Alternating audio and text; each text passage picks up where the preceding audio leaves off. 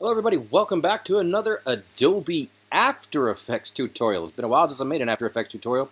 In this one, I'm going to show you how to set up a dummy project or how to set up a project, save it as a template if you have like a nice file structure or folder structure like let's say I've got here, and instead of having to create all the bins and everything and all the folders from scratch, let me show you how to do this. So here we go. So I've just got some folders here, and then I've got some subfolders, and you'll see under here like I've got renders, final version, graphics, Photoshop, Illustrator, etc.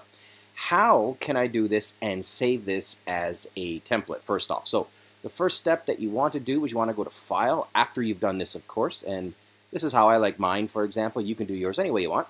File, go to Save As, left click on Save As. It's not any of those options, but here. Not a lot of people know this, but if you look at File Format, if you click on that drop down, there's one called Adobe After Effects Template Project. Did I say that right? After Effects Template Project.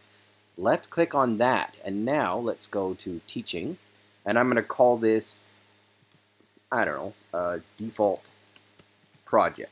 Alright, cool.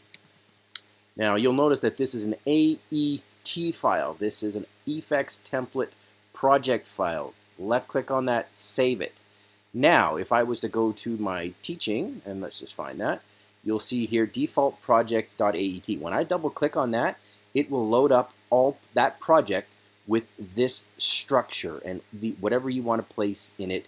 So if you had like a piece of footage that you wanted to load every time, etc., it's all there. Now, the next step is we're going to go up here. I'm going to go back to After Effects, pardon me, and let's go to Preferences. If I go to After Effects Preferences, and then I go down to, let me find it, New Project. I believe that's the one. Left click New Project. When I left click on New Project, watch this. This is how you can set it up so that it defaults loads with this every time.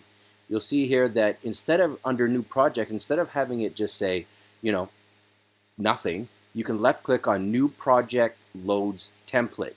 So when I left click on that, and it'll just take a second here, I can now choose my project, or my template, pardon me, left click on that, left click on Open, and now every time I open After Effects, it's going to load up with this file structure, or whatever it is that I want it to have in it, and that I've saved, every single time. It'll save you a ton of time.